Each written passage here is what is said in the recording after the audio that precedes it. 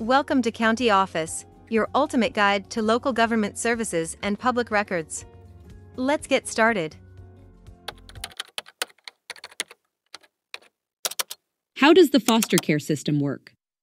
The foster care system is a temporary arrangement in which adults provide care for children who cannot live with their biological parents. This could be due to various reasons, such as abuse, neglect, or the parent's inability to care for the child.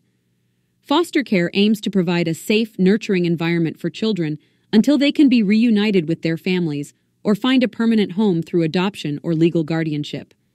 The system is overseen by state and local child welfare agencies, which work closely with foster parents, social workers, and other professionals to ensure the well-being of children in care.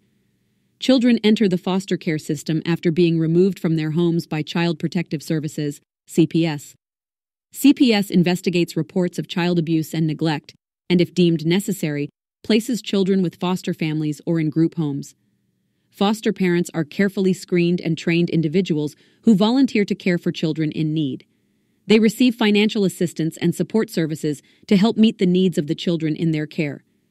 Foster parents work closely with social workers to develop and follow a case plan for each child, which outlines the goals and services needed to help the child thrive.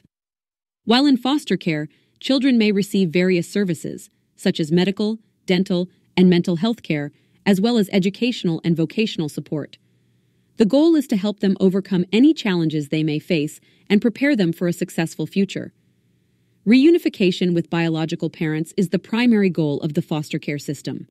However, if it is determined that returning to their family is not in the child's best interest, other permanency options are explored, such as adoption or legal guardianship. In some cases, older youth may age out of the system without finding a permanent home, and support services are available to help them transition to independent living.